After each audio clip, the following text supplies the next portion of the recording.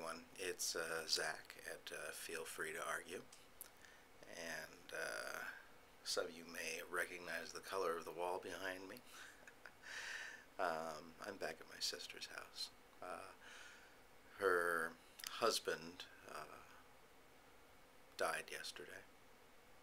And so I started driving back to Ohio last night.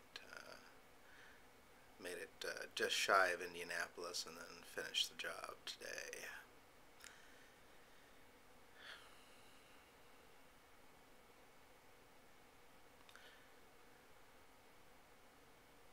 I think I'll just kind of give you some general thoughts.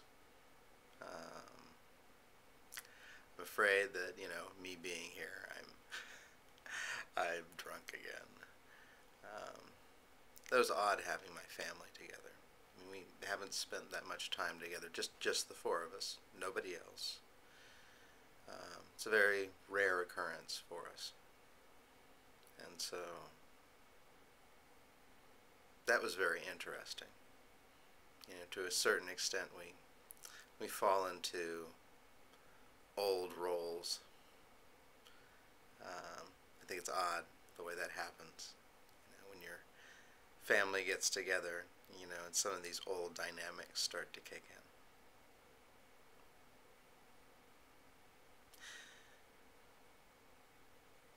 in. Another thing that I've been just kind of thinking, sitting down here in the basement, my sister and her husband, they did all the work down here. I mean, this was a completely unfinished basement when they got this place, and it's still an unfinished basement, but they did a lot of really good work, and they had a tremendous start on it. I mean, it's now mostly finished. But I mean, there's some places where they didn't finish putting in the ceiling tiles, and they're just like little details here and there that are left undone. Just thinking of what kind of a potent metaphor it is. Just wonder how many things that Jim had undone at the end of his life. I know even while I was here, there were things that he wanted to do, but then he was busy kicking things off of his bucket list while he was feeling well enough, and then when he wasn't well enough, he wasn't well enough anymore.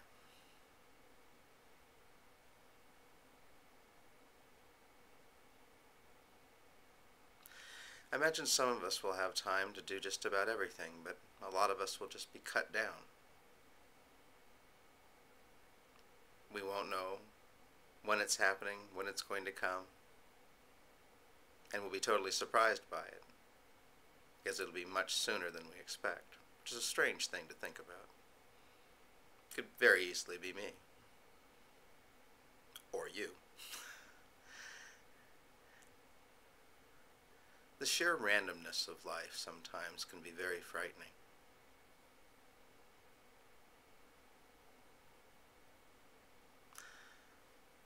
And yet, I was reading, it's odd. A book on tape is kind of a weird experience. It's sort of half reading and half listening. But I was listening to, I got another book on tape. This was a rather large and completely unabridged one. Ron Suskind's The Way of the World. And I have to say that even only having made it through half of it so far, probably a little bit less than half, seems to be a work of staggering genius.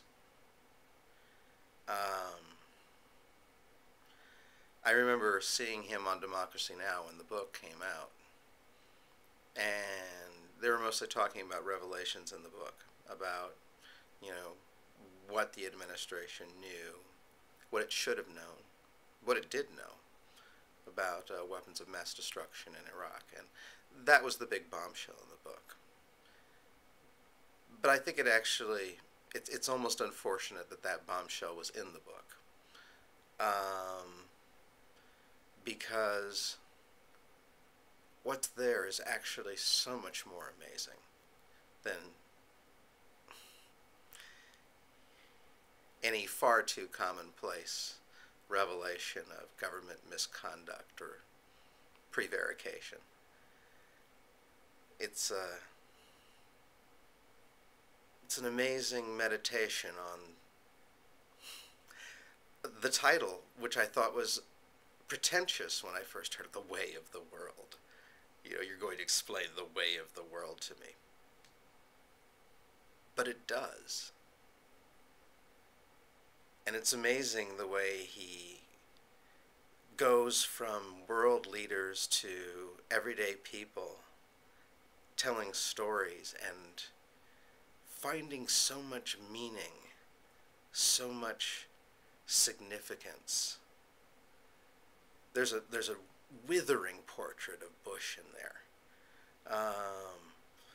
And it's the first time where I feel like I understand Bush as more than like a cartoon cutout character, as something to hate. And I don't admire him or like him any better for understanding him, just because I think what he's done is so abominable. But I do feel like for the first time I really have a kind of a deeper understanding of him.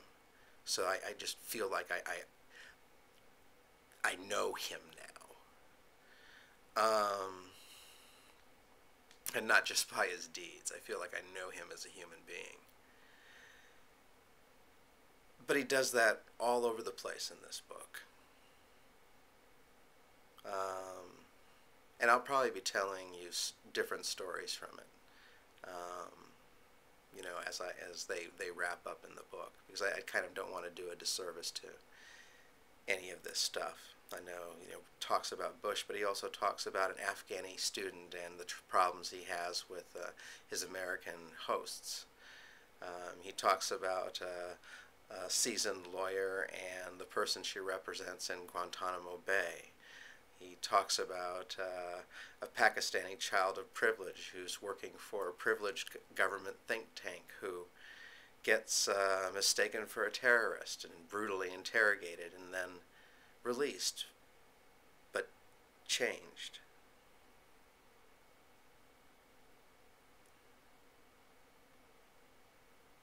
I think it's going to be a meditative few days for me.